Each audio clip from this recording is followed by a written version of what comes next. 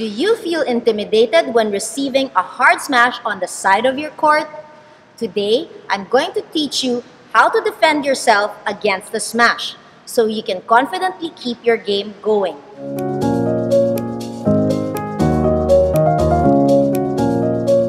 Hi, I'm Coach Kennie Asuncion and welcome to Badminton ABCs, where I teach you how to level up your game and all things badminton. So do hit that subscribe button and that notification bell so you don't miss out on anything. The smash is a powerful shot which can intimidate or scare you, especially if you know that your opponent has a strong and steady smash. Sometimes the shuttle hasn't even arrived on your side of the court and yet you feel like you've already lost the point. But if you develop the proper defense, you can keep your cool, return the shot, and even go on an offensive quickly. Hi, in this episode, I'm going to teach you how to defend yourself from a smash. Okay, so in our previous videos, I've already taught you the footwork for defense. This time, what I'm going to focus on is how you actually hit the shuttle. So again, in your basic position, you squat a bit. It's very important, especially when you're waiting for a smash to go squat a bit. If you're too straight, it's hard to push off and go out to get the smash. So you have to squat a bit, use the footwork. Upon hitting, don't swing too big.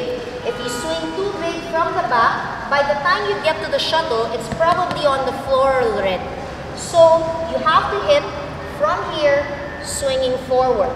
Whether it's to put it in front or to the back, but you take it with only a slight movement to the back, going forward.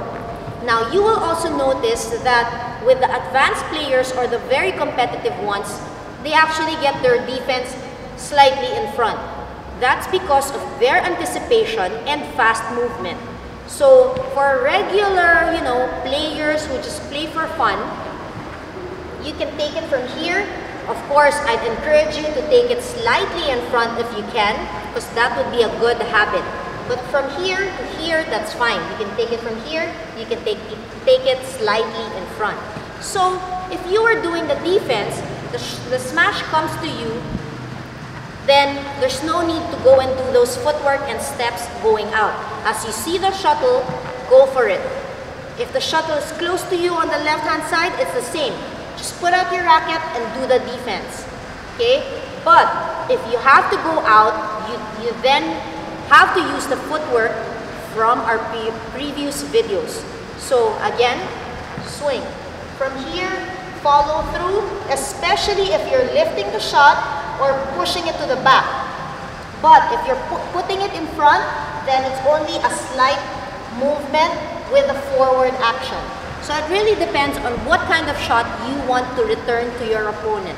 But the basic way is to try your best to take it in front or here on the side. Here is Ali Rojas showing us how to do the defense. This is particularly defense for singles. So you will notice, as I've mentioned earlier, that you have to be in a squatting position. So it's easier to push off and move out to take the shot.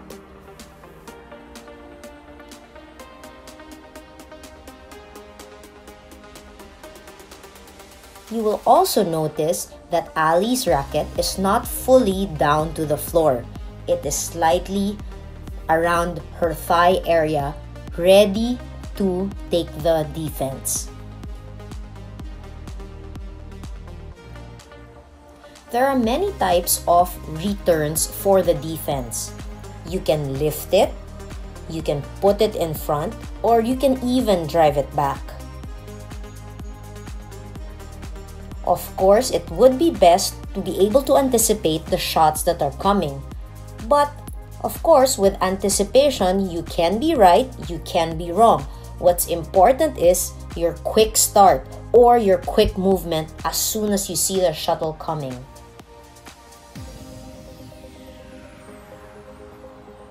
Now, footwork is very important when the shuttle is away from you, like way to the sides. because as much as possible, you want to be able to get the shot and return back to the middle or your base of the court.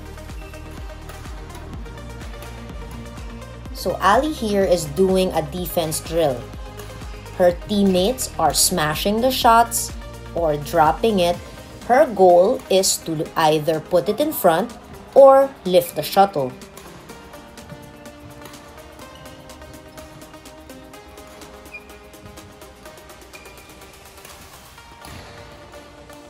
Now you will notice that doing the defense, it depends on what kind of shot you plan to return. That's also how controlled your wrist would be. If you want to return it to a semi-drive, then you can flick your wrist a bit with a little bit of that push, low push to the back. But if you want to put the defense in front, then your wrist movement is very controlled.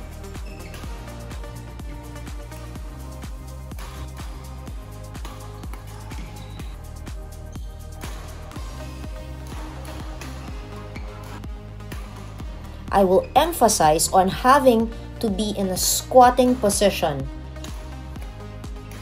And that's for any time you lift the shuttle. Why? If once you lift the shuttle, you are expecting a drop, a smash, or a clear. Now, if it is a drop, if it's a smash given to you by your opponent, it will be a fast one. So it's better that you are prepared for it. Now, if in case they lift it, even from a squatting position, you have the time to go up and move back. So it's better to stay low and guard the faster shot.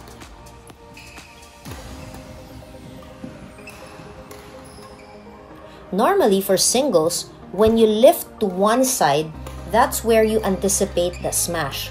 Why? Because straight smashes will always be faster and stronger as opposed to a cross. Why? Because of the travel time.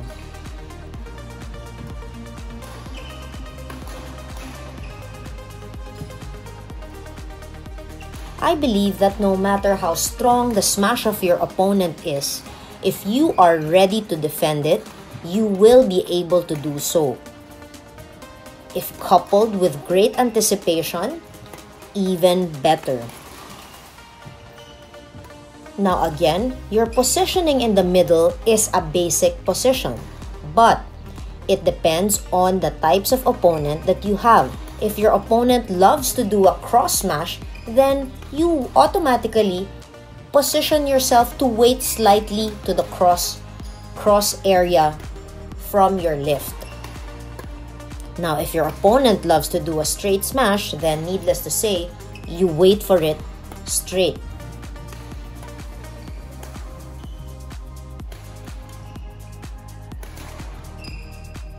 As I've mentioned earlier, do not swing from the back. A big swing from the back will only make you late in getting the defense. The control for defense is very important, so you can return the shot you want to.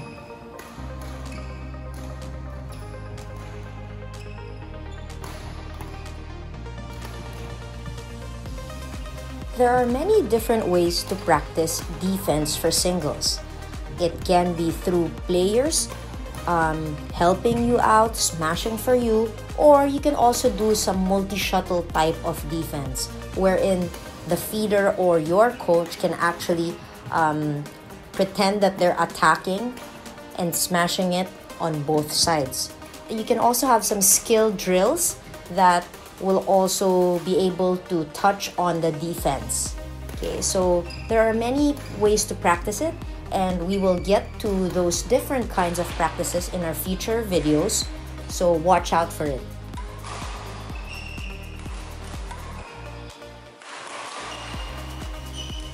Good footwork, readiness of the arm, anticipation, these are all tools in getting a better defense.